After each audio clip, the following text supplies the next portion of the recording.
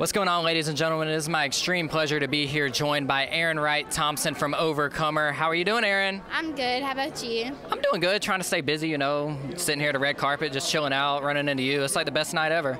Yeah, it probably is. But I don't know because I'm me. I'm kidding. It was nice to see you.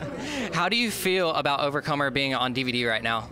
I'm really excited, and I'm excited for it to reach more people. I'm excited for people to learn about the gospel and learn about who God is, and I'm just excited to see where it goes from there.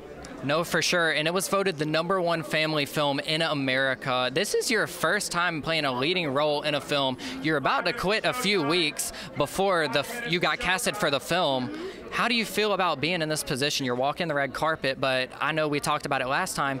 You put Jesus at the forefront, and that was a game changer for you. So again, for anybody that's struggling with quitting acting or anything, now that you're on the flip side of red carpets and everything, the film's out, it's in people's homes now. What is your message to them? My message is to stay strong, and if you have a dream in your head or in your heart, know that it's going to come true because God has put it there for you, and follow His path and don't worry about what other people are doing, and you got this. Ladies and gentlemen, Aryn Wright-Thompson from Overcomer. You can purchase Overcomer anywhere DVDs are sold, and there's also 2 books to go along with it, so go check those out as well. And I'm sure we'll be seeing you sooner or later, so thank you for joining us. It's nice to be here. Yeah.